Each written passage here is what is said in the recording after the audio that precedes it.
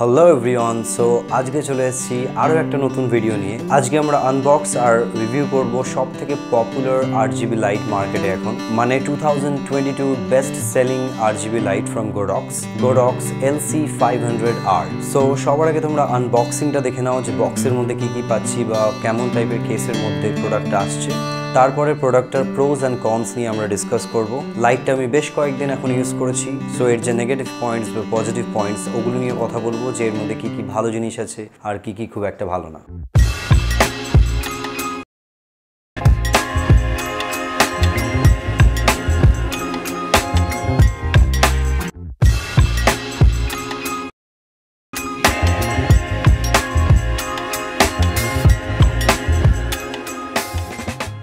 So এটা কিছু একটা এরকম কার্ডবোর্ডের বক্সের মধ্যে আসে, উপরে কিছু চাইনিজ লেটারিং তোমরা পাবে, because GODOX is a Chinese brand. আর এখানে কিছু এফেক্টস দিয়েছে, লাইক কী কী স্পেশাল এফেক্টস এটার মধ্যে আছে ওগুলো জাস্ট ইন শর্ট দেওয়া আছে। আর বিল্ট ইন লিথিয়াম ব্যাটারি আছে, এটার মধ্যে কোনো এক্সটার্নাল ব্যাটারি লাগে না by the way. R brightness তোমরা অ্যাট এ টাইম 1% করেও বাড়াতে কমাতে পারবে, লাইক 0 to 100% অ্যাডজাস্টমেন্ট তোমরা এক্স্যাক্টলি করতে পারবে। আর নেক্সট এখানে দিয়েছে ওয়্যারলেস কন্ট্রোল, বাট দুটো ভার্সনে পাওয়া যায়, একটা হচ্ছে উইথ ওয়্যারলেস রিমোট আর একটা হচ্ছে উইদাউট ওয়্যারলেস রিমোট। সো আমি এটার সঙ্গে কোনো রকম রিমোট পারচেস করিনি। আর ম্যাক্স ইলুমিনেশন দেওয়া আছে 5800 লিমিউন্স টোটালের brightness, TLCI 98 R CRI 96। R in total like max যে ওয়াটেজটা আমি দেখতে পাচ্ছি সেটা হচ্ছে 23 ওয়াট কোম্পানি ক্লেম করছে। আর এপাশে জাস্ট লেখা আছে যে হোয়াটস ইন দ্য বক্স, একটা পোর্টেবল ব্যাগ, একটা চার্জার, একটা রিফ্লেক্টর। চলো এবার এটার আনবক্স করা যাক।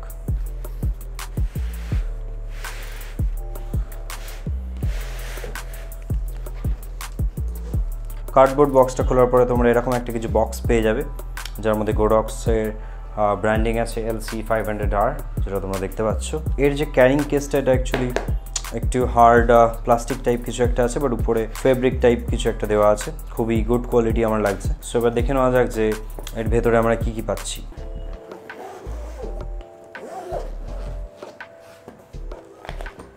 সবার ফার্স্টে খুলতে এখানে একটা ম্যানুয়াল বুক আছে, আর নেক্সট পেয়ে যাচ্ছি আমরা একটা চার্জার।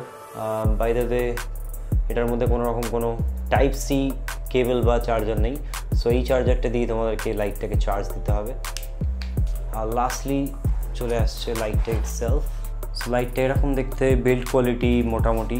এর সঙ্গে একটা রিফ্লেক্টরও আসে, যেটা অ্যাকচুয়ালি খুব ইম্পর্টেন্ট তোমরা যদি নিজের লাইটটাকে পার্টিকুলার কোনো অ্যাঙ্গেলে যদি দেখাতে চাও বা দিতে চাও। সো ফার্স্টে এটাকে জাস্ট অন করে তোমাদেরকে একবার দেখিয়ে দিই। সো এখন এটা অন হয়ে গেছে যেরকম তোমরা দেখতে পাচ্ছ।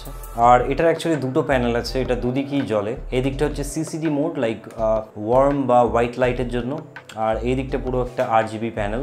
ইভেন যে এফেক্টসগুলো আছে ওগুলো অ্যাকচুয়ালি এই দিকের প্যানেলেই চেঞ্জ হয়।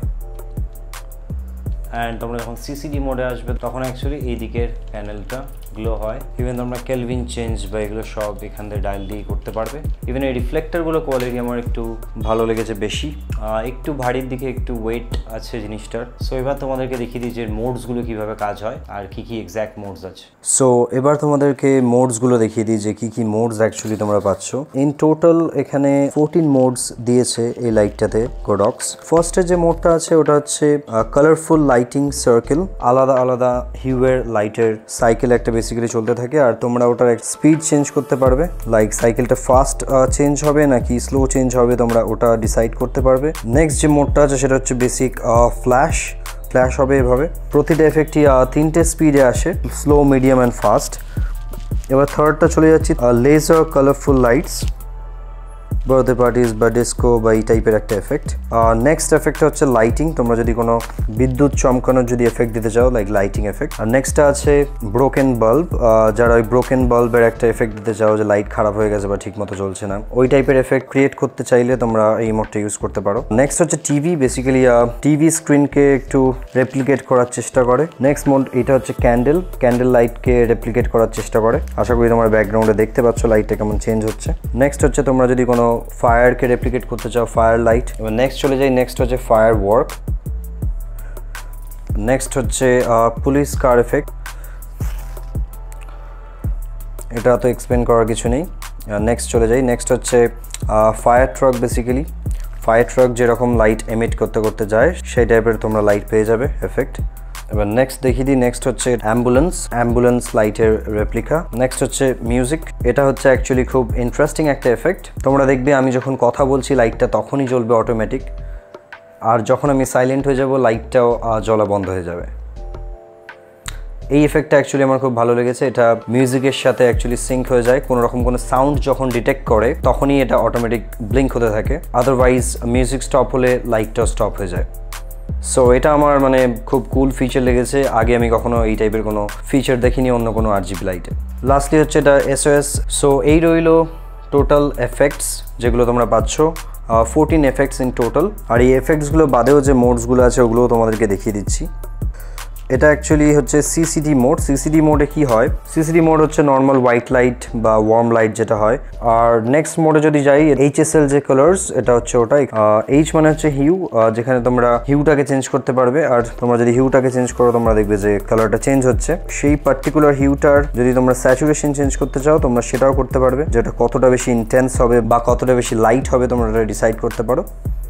আর এই সিম্পল ব্রাইটনেস, তোমরা যত ব্রাইট করতে চাইবে তত ব্রাইট হবে, যত ডার্ক করতে চাইবে তত ডার্ক হবে। সো আশা করি তোমাদেরকে বোঝাতে পারলাম যে কি কি এফেক্টস পাচ্ছ আর কি কি ফিচার্স আছে এটার মধ্যে। এবারে কথা বলে নিই যে এর প্রোস কি কি আছে, কি কি এর মধ্যে ভালো জিনিস আমার লেগেছে, like good parts. First point আমার যেটা লেগেছে সেটা হচ্ছে কালার অ্যাকুরেসি। এই লাইটটার যে RGB যে প্যানেলটা আছে ওটা খুবই অ্যাকুরেট কালার রিপ্রডিউস করে। আর এর মধ্যে প্রচুর মোডস তোমরা পেয়ে যাবে, লাইক স্পেশাল এফেক্টস যে মোডগুলো আছে তোমরা ওগুলো দিয়ে নানা রকম সিন বা নানা রকম এনভায়রনমেন্ট ক্রিয়েট করতে পারবে তোমাদের ভিডিওসে বা ফটোসে। আর নেক্সট গুড পার্ট যেটা আমার লেগেছে সেটা হচ্ছে বার্ন ডোরগুলো, বা অনেকে এটাকে রিফ্লেক্টরও বলে। অ্যাকচুয়ালি এই রিফ্লেক্টরগুলো খুবই হেল্পফুল আমার লেগেছে। পার্টিকুলার কোনো সিনসে তোমরা যদি লাইট সোর্সটাকে ন্যারো ডাউন করতে চাও তোমরা ইজিলি এই বার্ন ডোরগুলো বা রিফ্লেক্টরগুলোকে দিয়ে ওটা করতে পারবে। নিজেদের তোমরা স্পেশাল এফেক্টস দিতে পারবে পার্টিকুলার ইমেজটাতে। প্লাস অনেক সময় আমরা চাই যে লাইটটা খুব বেশি যাতে স্প্রেড না করে বা মডেলের ব্যাকগ্রাউন্ডে না পড়ে। কোনো ডার্ক ব্যাকগ্রাউন্ডে হয়তো তোমরা শ্যুট করছো, তোমরা ব্যাকগ্রাউন্ডটা ডার্কই চাও, সেই ক্ষেত্রে এই রিফ্লেক্টরগুলো খুবই হেল্পফুল আমার লেগেছে। আর নেক্সট গুড পার্ট যেটা লেগেছে সেটা হলো ক্যারিং যে কেসটা খুবই একটা ভালো কোয়ালিটির আমার লেগেছে, ইজি টু ক্যারি। কাঁধে ঝোলানোর কোনো রকম কোনো স্ট্র্যাপ দিত আরও ভালো হতো, কারণ ওরকম কোনো স্ট্র্যাপ এটার মধ্যে নেই, এটা শুধু হাতে ধরেই তোমরা ক্যারি করতে পারবে। আর এই বক্সটা অবশ্যই তোমার লাইটটাকে কিছু হলেও প্রোটেক্ট করবে যদি কোনো ব্যাগের মধ্যে থাকে বা ইভেন কোনো প্রেশার পড়ে লাইটটার ওপর। সো ওই দিক থেকে আমার একটা প্লাস পয়েন্ট লেগেছে। আর লাস্টলি যেহেতু এটা একটা হ্যান্ডহেল্ড লাইট, সো এটার মধ্যে ক্রিয়েটিভ ফ্রিডম তোমরা পাবে, যে পার্টিকুলার যেই অ্যাঙ্গেল থেকে লাইটটাকে তোমরা ফেলতে চাইছো সাবজেক্টের ওপর তোমরা ওই ক্রিয়েটিভ ফ্রিডমটা পাবে এক্স্যাক্টলি ইমেজটাকে ওইভাবে এক্সপোজ করতে। ইভেন এটার মধ্যে যে নর্মাল যে কোয়ার্টার ইঞ্চে থ্রেড আসে ওটাও আছে। সো তোমরা যদি ট্রাইপড বা স্ট্যান্ডের মধ্যে এটাকে মাউন্ট করতে চাও ওটাও ইজিলি মাউন্ট হয়ে যায়। সেই ক্ষেত্রে তোমরা লাইটটাকে যে কোনো অ্যাঙ্গেলে তোমরা দিতে পারবে। আর যেহেতু এটা একটা ব্যাটারি অপারেটেড লাইট, সো এটার জন্য কনস্ট্যান্ট পাওয়ার সাপ্লাইয়ের দরকার হয় না। এবার চলে আসছি প্রোডাক্টের কনস। প্রোডাক্টের মধ্যে কিছু জিনিস আছে যেগুলো আমার খুব একটা ভালো লাগেনি, সো ওগুলো নিয়ে এবার কথা বলে নিই। ফার্স্টলি হচ্ছে প্রাইস।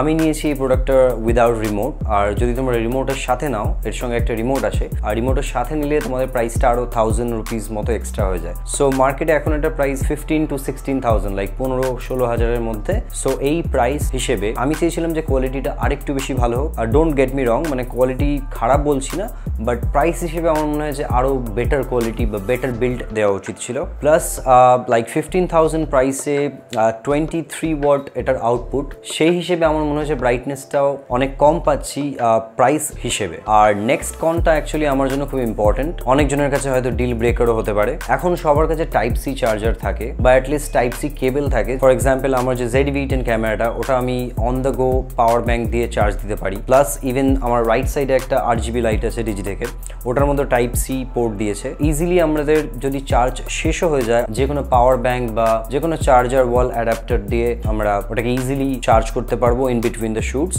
বাট এর যে চার্জিং ব্রিকটা আছে ওটা তোমাকে ক্যারি করতে হবে এটাকে চার্জ দেওয়ার জন্য, আর এটা একটা কনসার্নিং আমার কাছে। সেই হিসেবে আমরা যে কোনো চার্জার বা আমাদের কাছে টাইপ সি কেবল থাকলে আমরা ইজিলি চার্জ দিতে পারি সেই ডিভাইসগুলো। এই লাইটটির ক্ষেত্রে সেটা পসিবল নয়। লাস্ট কন যেটা আমার লেগেছে, লাইক নেক্সট কন, সেটা হচ্ছে ইনবিল্ট ব্যাটারি। এর ব্যাটারি ব্যাকআপ বেশ ভালোই, কোম্পানি যেটা ক্লেম করছে তার like 80 to 90% accurate. But inbuilt যে ব্যাটারিটা আছে এটাও আমার কাছে একটা কন, কারণ ডিজিটেক যে ব্র্যান্ডটা আছে সেই ব্র্যান্ডেরও সেম এই টাইপেরই লাইট আছে, RGB হ্যান্ডহেল্ড লাইট, বাট ওটার মধ্যে টাইপ সিও আছে প্লাস এক্সটার্নাল ব্যাটারি তোমরা লাগাতে পারবে। বাট GODOX LC 500 RGB যে লাইটটা আছে এটার মধ্যে কোনো রকম কোনো এক্সটার্নাল ব্যাটারি তোমরা লাগাতে পারবে না। ইনবিল্ট যে ব্যাটারিটা আসছে ওটার উপরই তোমাদেরকে ভরসা করে তোমাদের শ্যুটটা করতে হবে। সো যেহেতু এটা একটা পোর্টেবল লাইট বানিয়েছে আউটডোর শ্যুটের জন্য বা যে কোনো অ্যাঙ্গেল থেকে যাতে আমি শ্যুট করতে পারি উইদাউট কোনো রকম কোনো পাওয়ার ডেলিভারি ছাড়া, সেই ক্ষেত্রে আমার মনে হয় যে type C charging plus external battery সাপোর্টটা দেওয়া খুবই ইম্পর্টেন্ট ছিল। তাহলে শ্যুটের মাঝখানে কোনো রকম কোনো তোমার চিন্তা থাকতো না, উইদাউট এনি ওয়ারি তোমরা শ্যুট করতে পারতে যে